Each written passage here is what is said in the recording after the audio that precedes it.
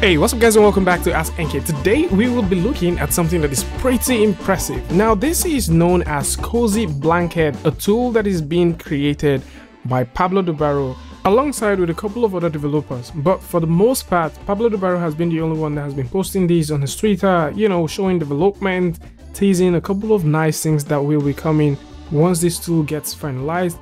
And for those who have no idea who Pablo is, Pablo has been the creator of several tools that exist in Blender sculpting tools. For a very long time, he was the core developer of several amazing sculpting tools that exist in Blender currently that I've actually come to love. Tools like the cloth brush, facet, making sure that cloth or dynamics exist in most of the brushes that we have right now, the array. We also talked about some, beautiful tools that he has created for Blender sculpting section, and that is quite nice. And regardless of all of these things that he has been working on, he also takes advantage of the fact that Blender is a beautiful tool and makes artworks with all of the tools that he makes. It's more like an artist creating something for himself but sort of keeping it public, and that is exactly what he is doing with the Cozy Blanket. So at the point of recording, the Cozy Blanket itself is in serious development, and we've seen a couple of nice things come to it. Initially, the plan for Cozy Blanket was simply designed for iPad and also Apple Pencil. This has begun to switch.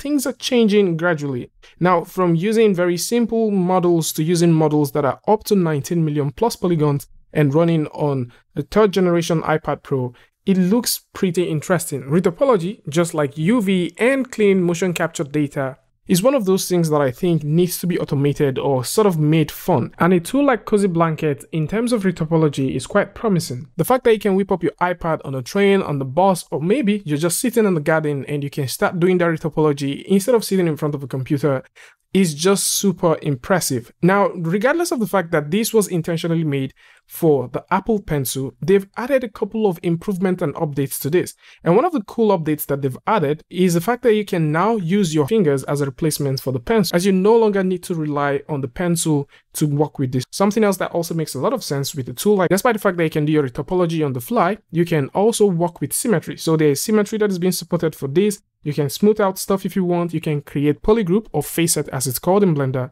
And it is just quite impressive. One thing that makes a lot of sense now is Pablo Dubarro, and alongside with the creators that he's working with at this point, they are calling for private beta. I kind of think that most people need to get their hands on this, test it out, and see how it works. And in that way, sort of proffer feedback. And that way, I think as a community, we can grow and get better and create the tools that we'll love and we'll like to work with.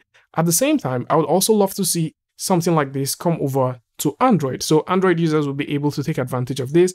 And as much as this is for iPad, I think it might also make sense to see it come to, mobile devices like iPhones and all that, depending on the kind of functionalities and the technicalities that is involved. So for those who like to join this private beta, you can simply take a look at the link in the description that will take you over to a Google form where you can fill this up and get started with it. Tell me what you guys think about this one in the comment section. And of course, a huge shout out to Pablo Dubarro for making this possible. And of course, if you like this video or you learned something from this, you can go ahead and give a like, and don't forget to share with a friend.